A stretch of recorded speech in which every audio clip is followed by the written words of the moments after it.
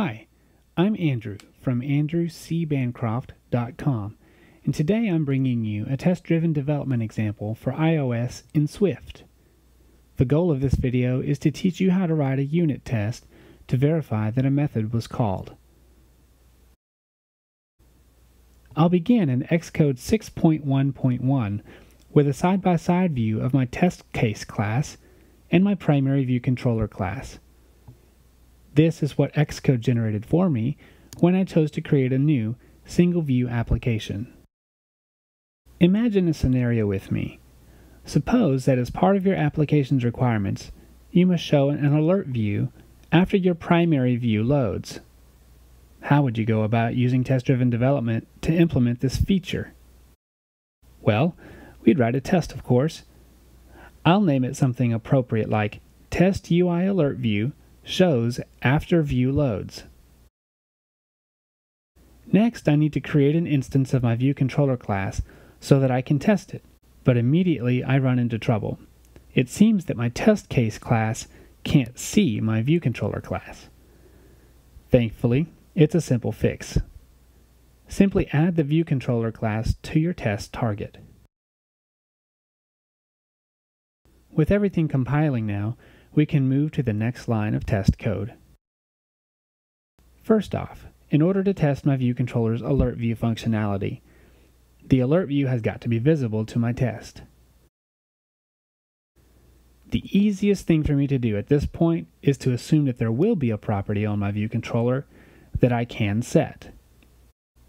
This allows me to perform a kind of dependency injection, known as setter injection. All it really means is that the property is dual purpose. When the app runs on my iPhone, I'll use a real UI alert view, but when I run it in my tests, I can plug in a UI alert view that I control the behavior of, so that I can verify what I need to in my tests. The ability to swap in a kind of alert view that I control is really the magic sauce of this whole test-driven operation. In order to know whether or not a UI element was quote-unquote shown in a unit test without actually showing something on the screen in a simulator or device, I need to invent something known as a test double, a fake object, if you will. My fake alert view will have some special capabilities that allow me to know whether the show method was called. At the same time, it needs to be able to be substituted in my view controller for a real UI alert view. Since Swift supports object-oriented design, we have inheritance at our disposal here. I'll create a nested class inside my test function called fakeAlertView. Notice it's a subclass of UIAlertView. What's great about this is that it meets both of my testing requirements. I can control its behavior, and it can be substituted anywhere a UIAlertView is needed. I'll finish fleshing out this fake object in a minute. Now that Xcode isn't complaining about not knowing what a fake alert view is, I'll turn my attention to a new compiler complaint. I don't have an alert view property on my view controller yet, so I'll add one.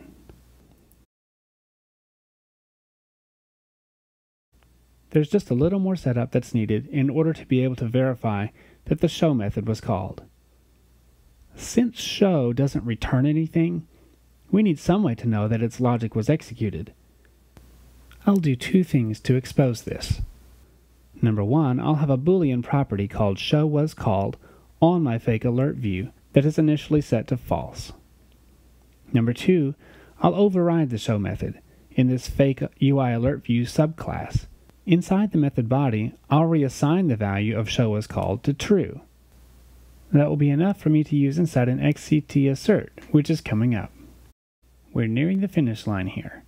All that's left to call is my view controller's Viewdidload method and write my assertion. The only thing I tell you to make note of here is that we need to cast the view controller's UI alert view instance to a fake alert view so that we can access the showWasCalled property. Running the test at this point should produce a failing test, which is exactly what we want, because there's no code that calls the alert view's show method in Viewdidload. The last step in this adventure is to write the production code to pass the test. In Viewdidload, I call my alert view's show method and rerun the tests. And we're green. which means we've managed to successfully verify that a method was called. Thanks for watching. I have other resources related to Swift and iOS development at andrewcbancroft.com.